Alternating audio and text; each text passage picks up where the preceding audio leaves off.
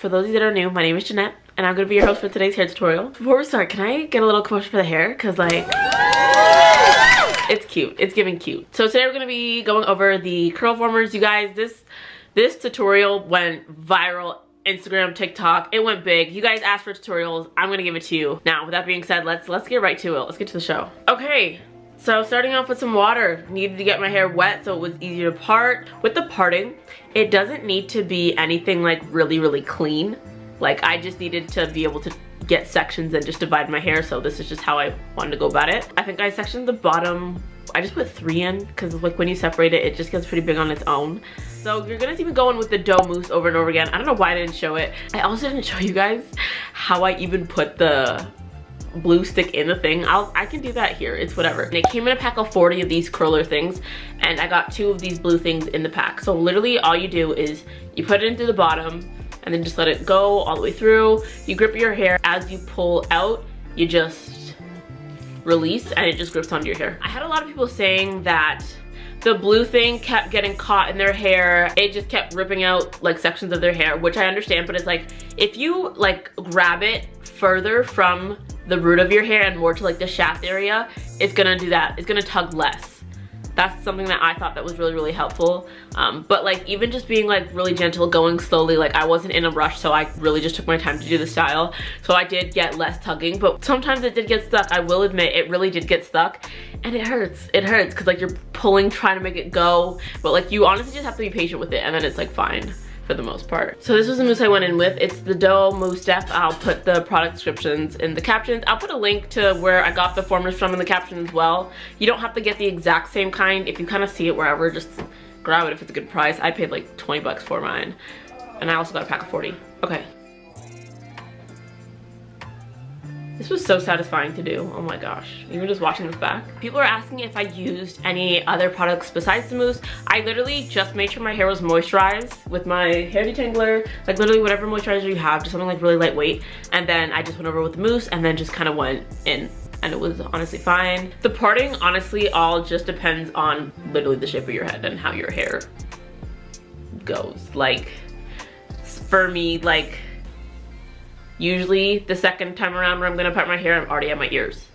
But that literally just depends on your hair. Oh, also water. Water did play a big factor into it. Just to making sure like my hair was just soft. I wasn't, water and detangling your hair before just made honestly everything just go smoother for me. Yeah, and if you care, not everybody does, I really didn't until I got to the front.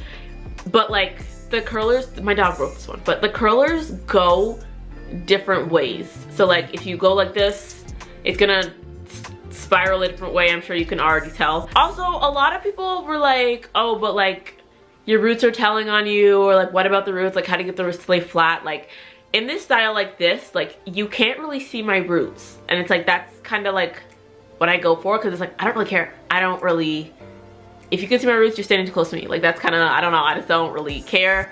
Like the hair should already be big enough to cover it. I'm not gonna put in any extra work to make sure like my roots are perfectly flat or like they're not showing. Like just for me personally, I just didn't care. I really didn't care. Sometimes I would have to, my hair would kind of morph the curler, so I would just have to kind of like spin it back into shape. That was something I noticed. I didn't have to do that a lot of the times. Or like sometimes I would just have to mold it to be facing downwards if it just went like to the side or something. Yeah, water really was my savior here. And the parts really don't have to be perfect. I just wanted to make sure that like I was being really thorough and doing a really good job, because I knew I was going to be posting this tutorial. This was the second time I've done the style because you guys asked for it after I posted the first one, and I was like, okay, let me give them a bigger and better tutorial. Just see like that, how it kind of just like sprung. You just shape it and it's honestly good. I really like stuff like this, like waveformers, because it's like I was able to get the results I was able to get without putting direct heat on my hair. Like yes, I used the hooded dryer, but like I didn't have to like blow dry my hair or anything, and I was like, oh okay. And like my face was shocked. Everyone was talking about it. I was like, I was just shocked. He was like, yeah, because like who was expecting this? Who was expecting this? And it's like even just like using these as a form of like just stretching your hair without any like direct heat, I think is even awesome. Yeah, you'll see it get caught in my hair a couple of times, but it's like just work through it, go slowly, be patient. It'll work. but like don't yank it, because then you'll literally pull your hair out, and that is literally painful. I also did post photos of how the curl formers turned out on my Instagram, so if you guys could go drop a like and a comment. We're getting to the front of my head. I don't think I took as much footage because it was just, for some reason, it was easier to film the back than it was the front, because you see me using that Tri mirror. I also got that on Amazon. I will link that below. I think when I got to the front, I was just like, okay, they get the point. And the front, I did try to go in with more curlers, but I was running out because I only had like a pack of 40, but it's like the 40 was enough. Like you don't need 2 packs of it. Well, I guess if you have more thicker hair, then you would, but like for me, I just made it work because like ain't nobody trying to spend more money. Oh, look at that, that's the final look. That's not the final look, sorry. I was done though, I was done. Okay, so I sat it in the hooded dryer for I think 20 to 30 minutes, but then I did have to go to the vet because my dog got sick. So keep that in mind. I didn't take them out right away, but the very first time I did it, I literally 20 to 30 minutes I was done and I was unwrapping them and they were fine. They were dry. This was the most satisfying part about doing the waveformers, like taking them out. Oh my gosh. And then you see me shocked again because it's like, how is this happening? Like how, you know what I'm saying? Like, yeah, it just doesn't make sense. It just doesn't make sense. So my method to kind of taking it out, as you can see, like I'm stretching the curl former as long as I can and then pulling it all out so I don't get too much, just like, ooh, look at that. Wow. Too much tension. Look at that. Look at that. They came out pretty easily. You'll see me do it here. Hold on, what am I doing here? Wow. Yeah, curled it into the right direction. This is looking really good. Now, if you're looking at the back of my head and you're gonna be like, okay, I don't have as much hair there. I've talked about it on the channel before. I do have less density in the back of my hair. Like my hair is not as thick in the back of my head because of my knotless braids. When I got knotless braids in January, I kept them in for too long, didn't take care of my hair. It got to a point where they were really heavy and tugging at my strands, so I did lose a lot of hair in that section. So it doesn't always look as full in the back. Here you'll see me, yeah, see? Just put it in the right direction and you're good. Yeah. Can't help it with your body. Just wanna make you happy. I just wanna call on you. Money just fall on you. Another thing I won't do. Ooh yeah. I just wanna call on you. Let me do it all for you. Can't nobody ball on. So that's it. That's all the waveformers out of my head. It does it look like 40? I don't know. Kind of doesn't look like the lock back, but as I said, it won't. To separate the curls, I'm using the African Pride oil. I'll link it below. And just literally going in again to separate them. You want to separate them where they naturally want to separate. So you'll see them kind of space out on their own. And then you just want to like finger twirl in the direction. And then you're literally fine. That's literally it. If you go the wrong direction, you'll see it in the curls. You see, like you see how there's like spaces in between. That's where they naturally want to separate. And like, see, this is where I took y'all's advice and I wish I didn't.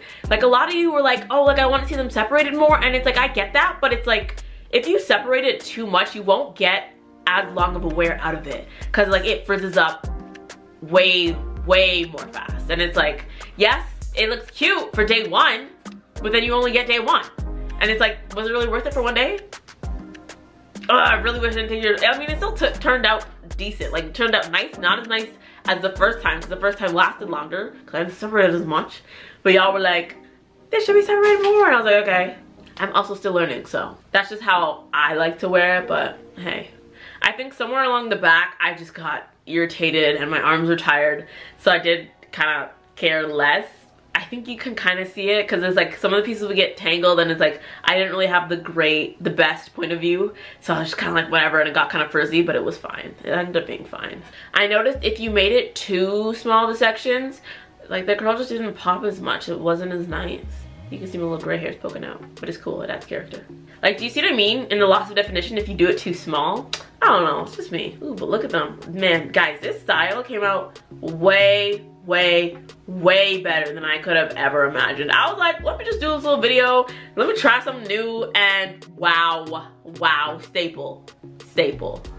Like if I'm going somewhere and I just need like a, okay, this is not a quick style, but like a serious, like dramatic, like this is it. And it's like there's no heat, well, no direct heat, but like you could even sleep in it overnight if you didn't want to add heat, and it would just turn out amazing. See, I think at this point I was getting actually like really disappointed with the style because it looked a little too frizzy for me. Like this is not the way I wanted to turn out because it's not the way I had it the first time because I was taking all advice, but it's fine. I made it work, and like I think that's all really natural hair for me is. It's just like making it work, like turning it into something that you can like, rather than being like calling it quits and just being like I'm done, like I'm frustrated, like I'm fed up. It's just kind of just like making it work. Like you put the time in already, like why throw it all away?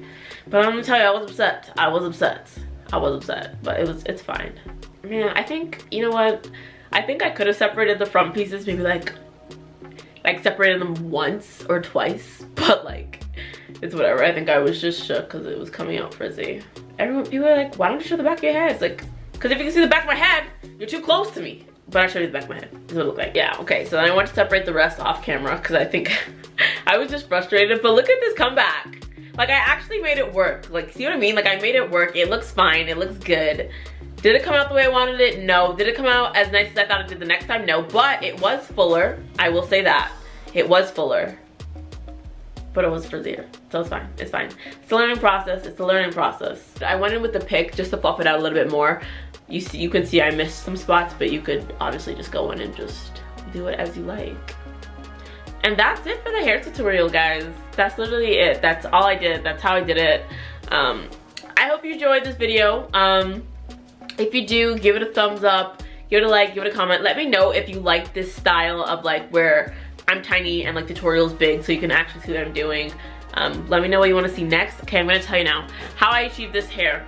So when I posted this curl former video, a lot of you guys are like, that's actually not waveformers, that's curl formers. I call them waveformers. So I bought the actual waveformers and I just posted a TikTok video on it, and this is the outcome. And it looks bomb, like bomb.com. Like it looks so good. It looks so, I'm loving the whole waveformer thing. Waveformer, curl former, I'm loving it. This look, guys, don't ask me for a tutorial because I'm done. I'm done with the waveformers right now. Don't ask me for a tutorial, but I hope you enjoyed this video. If you did, again, please like, comment, subscribe. Give me your advice, give me your input. What do you think? I'll see you in the next video.